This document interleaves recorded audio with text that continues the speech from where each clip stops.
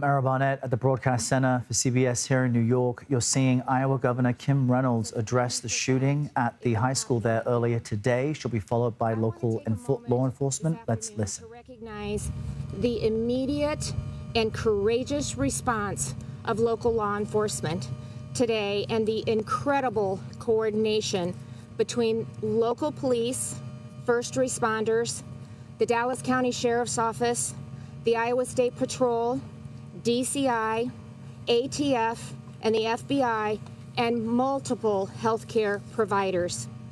I had the opportunity a few moments ago to speak with some of the officers involved, and in a situation like this, as we all know, every minute counts. And their heroic actions today, we can say, saved lives. The response was tremendous, and we're extremely grateful. The full resources of the state government will be available to assist in the response and, of course, the community's recovery from this tragic event. The mental health region has social workers that are embedded in the school district and will provide counseling services for the students, the families, and the staff. As you all know, this is an ongoing investigation, so law enforcement will brief you only on what they can at this time, and they will provide additional information as it becomes available. And so with that, I'd like to turn it over to the Chief.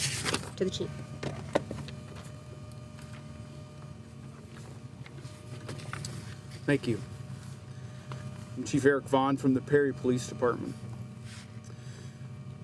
I want to thank the quick actions of the Dallas County dispatchers who handled and dispatched the calls regarding this tragic event this morning. I also want to recognize the initial officers from the Perry and Dallas County Sheriff's Office and their actions on scene. Thank you to the massive response from agencies throughout the area, including EMS, for their assistance today. It is truly amazing to see first responders work together in these crisis situations. And I cannot forget to recognize the teachers, faculty, and students involved who acted bravely and heroically in this tragic situation. Thank you to the community support we have seen and we will continue to need in the future. All of our condolences to the victims and their families.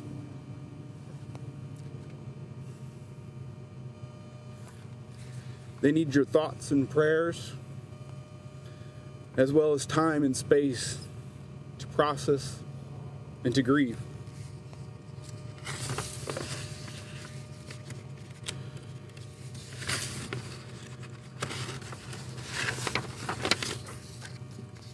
This community has been through tough times before and have rallied together. I'm sure this time will be no different. Thank you. I introduce Mitch Mortvedt. Thank you, Chief. My name's Mitch Mortvedt. I'm an assistant director with the Iowa Division of Criminal Investigation. At 7:37 a.m., on January 4th, 2024, the Perry Police Department responded to an active shooter event at Perry High School. Meanwhile, Dallas County Communications was also receiving multiple 911 calls of an active shooter at the high school. Perry police officers responded within minutes. They immediately made entry and witnessed students and faculty either sheltering in place or running from the school. Once inside, they located multiple individuals with gunshot wounds. Officers immediately attempted to locate the source of the threat and quickly found what appeared to be the shooter with a self-inflicted gunshot wound. As additional officers responded, a systematic search of the school took place. Officers located during the search of the school an improvised explosive device. The State Fire Marshal and the Bureau of Alcohol, Tobacco, and Firearms rendered the device safe. Numerous officers from multiple agencies were able to secure the school and verify no additional threats. At the same time, first responders were rendering aid to the victims, who were later transported to area hospitals. The shooter has been identified as 17-year-old Dylan Butler, a student at Perry High School. Butler was armed with a pump-action shotgun and a small caliber handgun. Butler also made a number of social media posts in and around the time of the shooting. Law enforcement is working to secure those pieces of evidence. All evidence thus far suggests that Butler acted alone. There are 6 victims, one of them who is deceased. That individual was a 6th grade student at Perry Middle School. The other 5 are being treated at area hospitals. 4 of the surviving surviving victims are students, and the 5th is a school administrator. The law enforcement response was swift and immediate. Roughly 150 officers from local, state, and federal agencies responded within the hour. The investigation in today's tragedy is ongoing. The Iowa Division of Criminal Investigation is serving as the lead investigative agency with assistance from the Perry Police Department, the Dallas County Sheriff's Office, the FBI, the ATF, and the Dallas County Attorney's Office. At this time, we will take a few questions. Mitch, Phil Jones from the Register. Yeah. I was told by the father of a student who was shot that his son witnessed Principal Dan Marburger be shot. Is he the administrator, and what is his condition? The investigation's ongoing, and we're not releasing any other names other than Dylan Butler's name at this time. Can you give us any indication as to motive for this? I know this is ongoing. Anything into the background of him is part of the investigation, and we're obviously going to take a deep dive into that, but there's nothing that we can release at this time. Can you give us the status of the other 5 who are in the hospital, or are they stable? At this time, it's my understanding, as of about an hour ago, 1 was in critical condition but appeared not to be life-threatening, and the other 4 are stable. Is any racial motivation in this shooting, and are there any Latino victims? As far as the ethnicity of the victims, I'm not sure, and there's nothing to indicate at this time that it had anything to do with race. As far as motive, again, that's part of the background investigation, and that's something that we're continuing to look into. Sir, excuse me, there's a video online. Is there any credibility to this video naming this man as the shooter? I haven't seen the video, and that I don't know at this time, but law enforcement is working to secure those pieces of evidence, as I mentioned in the statement, so there's nothing more that we can comment on about that. This is the first time that we've heard someone from the middle school being involved in a shooting. Do you have an idea as to the path this suspect took? It all happened in the Perry High School, and it was before school started, so there were not many students, and it's our understanding that there was a breakfast program going on, so there may have been students of different grades, if you will, in the school at that time. But it all was contained in the Perry High School, not in any of the other buildings. That's still part of the investigation. We're trying to determine that. How sophisticated was the IED? I'm sorry, one of you? The explosive device? Yes. What else can you tell us? Not much about it, other than it was pretty rudimentary, and it was rendered safe by, like I said, the State Fire Marshal and the ATF. Can I ask a question of the governor? Sure. Given that the investigation is ongoing, and this is a local state matter, you know, however, the eyes of the world are on Iowa for the next 11 days. How should the candidates running for president talk about what happened today? Well, I'll let them. The issue of schools, violence generally. I'll let them decide how they're going to talk about it. We're going to focus on the investigation, and we're going to focus on making sure that we provide the resources that the community, the teachers, the staff, those that are involved, the families, that we're providing the resources that they need during this difficult time. So that's what I'm going to be focused on, the state of Iowa is going to be focused on, and I'll let the candidates decide what they're going to focus on. Thank you. We're going to take no more questions at this time. What does the Thank you. For school safety for other schools in the area that we're looking at this year, what does school safety look like going forward here? I mean, as it was commented on by the chief, that, and by the governor as well, that you know, everybody reacted the way they should, and it's obvious that training, first of all, at the school level, you know, with faculty and students, everybody reacted absolutely appropriately the way they should, as well as law enforcement as they are entering the building. You said the suspect had a self-inflicted gunshot wound. Is the suspect dead? Thank you. Is the suspect dead? Thank you, Mitch. Is the suspect deceased? We've been listening now to Iowa Governor Kim Reynolds, as well as other law enforcement officials, including Chief Eric Vaughn and others there in Perry, Iowa. That's right. We were hearing them discuss the shooting at Perry High School. Now, new information that we've just learned is that one victim died and was identified as a 6th grade student. The shooter, who has died according to a self-inflicted gunshot wound, also apparently had an improvised explosive device that was delivered at the school. The ATF came in and made sure that was no longer a threat. The suspect, also now identified as a 17-year-old student at that school, Dylan Butler. Motive behind this crime is unknown at this time. Yeah, we saw the Chief Eric Vaughn become very emotional at times during this press conference. We also heard the governor express her resilience. Our own Ed O'Keefe asking her about how all the candidates being there in Iowa might affect the national discourse about gun violence. And on that, we want to go now to CBS News senior White House and political correspondent Ed O'Keefe. He has been there outside of the high school in Perry, Iowa. He's been covering this. He's been talking even to one of the victims of those gunshot wounds. Again, 6 victims in total, one deceased, one who is still recovering, a school administrator. So, Ed, talk to us about what you have been able to ascertain over the course of the day. Well, as the state and local officials said, it happened early this morning. Appears to have happened during an early breakfast program and in the lunchroom, and has resulted in the death of one 6th grader.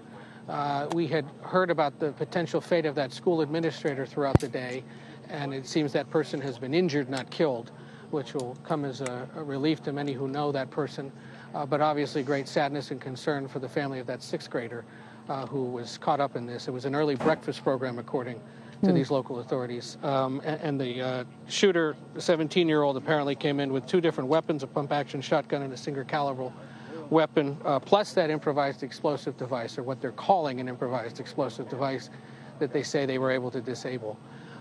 This is a town of 8,000, about 40 miles north of Des Moines, and when word came this morning about this, the initial concern was that it was a far larger incident. Right. Any of these incidents is too large, but certainly the count initially was feared to be much higher.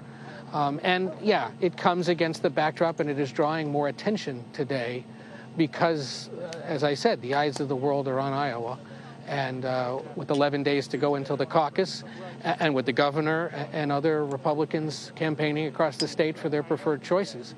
And so inevitably it may or may not come up from candidates, but it's certainly going to be on the minds of people watching this across the state and around the country as the issue of gun violence continues to scourge the country. This is the 2nd school shooting so far this year, just the 4th day of the year.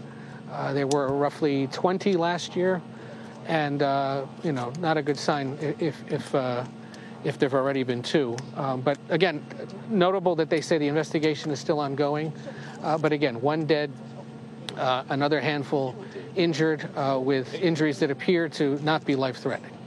And Ed, to your point, you had candidate for the GOP nomination, Vivek Ramaswamy, holding an event in that town this morning, and he simply offered prayers around this news. You pressed the governor there on what she might expect candidates to say, and she completely stepped away from that and said, I'm going to allow them to speak for themselves. But just on what we know, a student bringing 2 weapons to school and an improvised explosive device will naturally raise questions about the school's security, access to weapons, and the like. We've all been here way too frequently. Do you expect that, despite an initial reluctance to touch this, GOP candidates will have to address this topic of gun safety and gun laws at some point?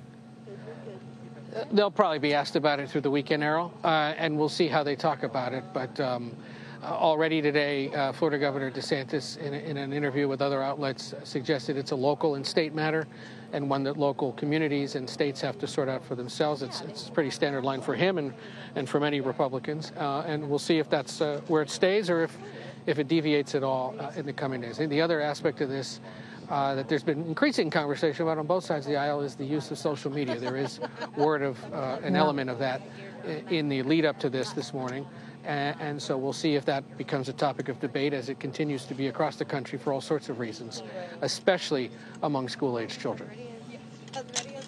Another heavy story. Ed O'Keefe there in Perry, Iowa, getting the latest for us. Ed, thank you. Thanks, Our Ed. CBS News Chief National Affairs and Justice Correspondent Jeff Pegues also following all of this from Washington. Jeff, the improvised explosive device isn't something we usually hear of.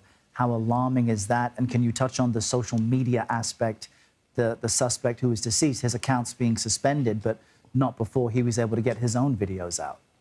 Yeah, that's oftentimes the issue in some of these shootings is that we see some of these suspects telegraphing what they're about to do through the use of social media. We don't know if it was sent or put online via a phone or a computer. I suspect, and this is obviously just speculation, but I suspect that it was probably by using his phone, which again makes it even harder for law enforcement to spot something like this before it happens. That could have been posted as he was walking through the doors, perhaps. But Errol, you brought up the fact that he was armed, obviously, a pump-action shotgun, the kind of shotgun that, and I don't have the data readily available, but I'm sure that is a type of shotgun that we see in many homes across the U.S., and certainly in parts of Iowa, parts of the Midwest, perhaps parts of the South. But investigators will be looking into, well, how did he get his hands on that gun? Was it a gun that was perhaps in his home that was unsecured? We don't know the answers to those questions, nor do we know at this time the motive for this shooting. What we do know is that law enforcement in that area responded in an all-hands-on-deck kind of fashion in a relatively short period. We were hearing earlier today it took about 7 minutes before the first officers arrived on scene, and they didn't wait. They went in, according to the early analysis of this response. Now, there are questions about whether there was some sort of perhaps police or security at that school on a daily basis. Would they have been there at the time of day when this student entered the school? We were told that there was some sort of breakfast program, but that most of the students weren't in the school at the time. So if you're going to do an after-action report, you're going to have to look at what was the security like earlier in the morning at that school. How was this person able to enter the school armed with a gun? Was it something that was concealed?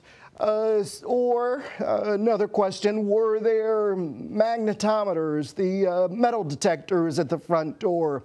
A lot of schools have them, especially in urban areas. Some schools don't. So that is something that they'll have to look into as well. They're looking for a motive. I'm sure they're looking through his digital footprint. And if they haven't already, they will take a more thorough look as the hours go on. But that could speak to a motive, especially if the suspect is now deceased. But within the time that he walked into that building and police showed up, he claimed a victim, 6 people shot, 1 6th grade student killed.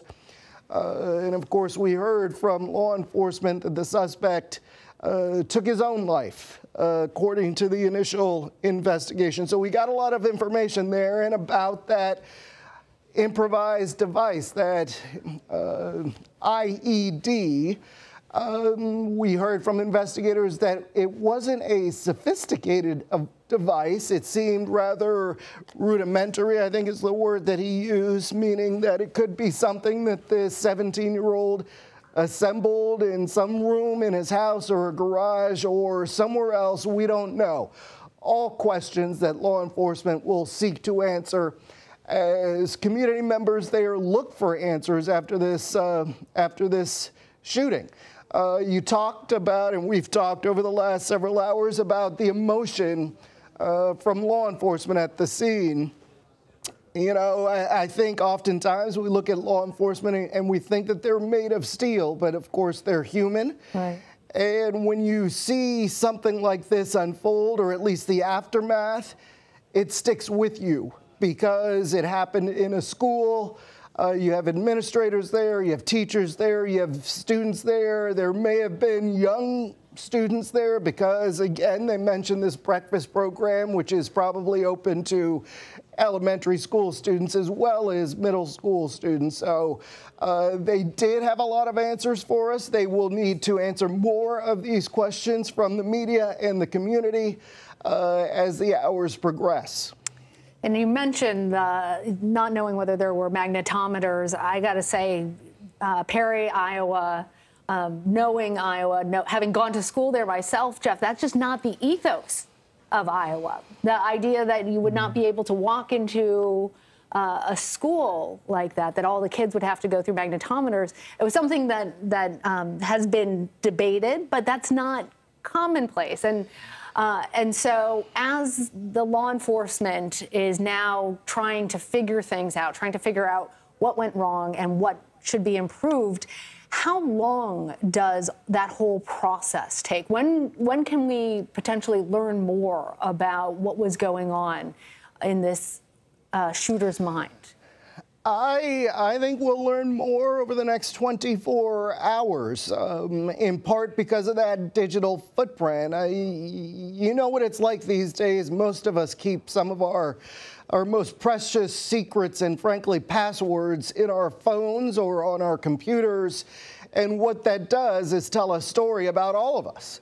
And investigators are skilled at looking through the data, the numbers, passwords, whatever you have on your phone or whatever your digital footprint is, and you can create a profile of a suspect or a potential suspect. So I don't think it's going to take that long for them to paint a picture for all of us of what led up to this shooting today, the minutes, the days before the shooting. And then you're going to have politicians, local officials, law enforcement raise this issue, is that with each and every one of these school shootings dating all the way back to Columbine, they don't just happen in a vacuum. There's always something that a person in distress or a person intent on attacking someone or something,